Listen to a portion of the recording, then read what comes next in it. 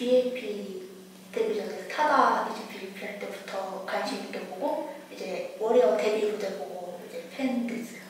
시작하자마자 데뷔를 기다리고 있다가 이렇게 데뷔가 12년도였으니까 지금 8년 차인가요? 9년 차인가? 네, 정우님이 1데이크로 개인 활동을 하게 됐을 때 그거 무대 보고 이제 한 번 더 좋아하게 됐어요. 앞으로는 또 새로운 매력을 계속 보여줄 수 있지 않을까 하는 기대감이 있어요. 음악도 꾸준히 하시는 거 보니까 연기 쪽에서도 좀 더 오래 활동하셨으면 좋겠고 그다음에 음악도 꾸준히 해주셨으면 좋겠는 마음이 있습니다. 전 B.A.P 멤버로 활동했을 때부터 솔로로 하는 거니까 약간 그룹으로 활동했을 때 못했던 것들을 솔로로 할 수 있는 것들 기회를 주시지 않을까. 음악 하나를 들려드리려고 하는데요. 그 음악을 들으시고 편하게 리액션 해주시면 될 것 같아요.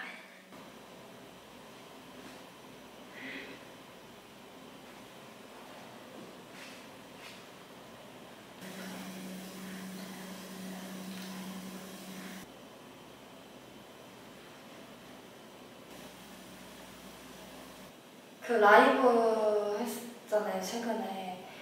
네, 되게 막 여름에 듣기 좋은 노래라고 스포를 그렇게 했었는데 진짜 뭔 말인지 알 것 같아요. 다시 들으면 안 되나요?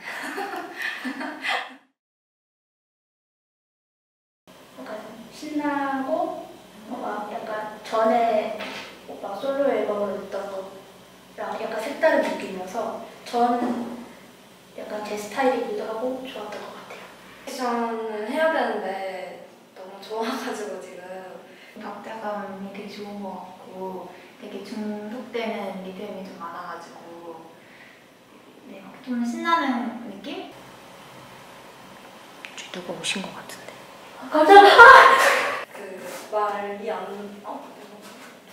말이 잘 안 나와가지고 핸드폰 못 봤어요 혹시? 죄송합니다. 죄송합니다.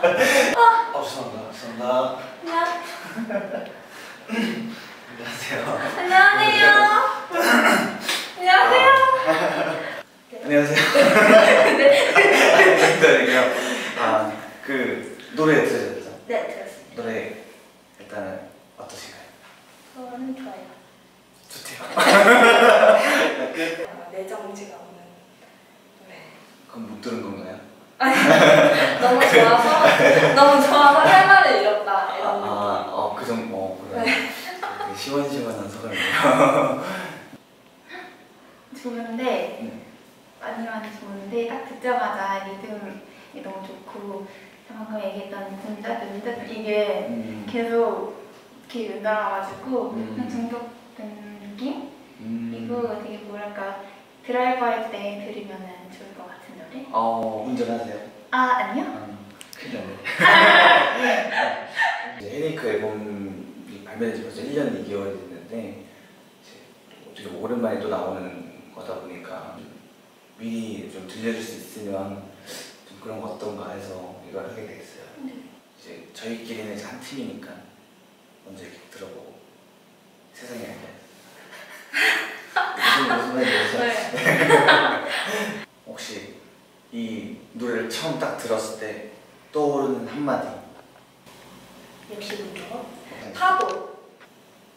문종업과 바다 가고 싶다. 다행이네요. 이번에 앨범 준비를 열심히 해가지고 다른 노래들도 많이 들어주세요. 네, 알겠습니다. 다 이거는 이제 라이언 전용곡이고 나머지는 다 제가 직접 참여한 거니까 진짜요? 그걸 더 많이 들으시면 돼요. 네. 안녕.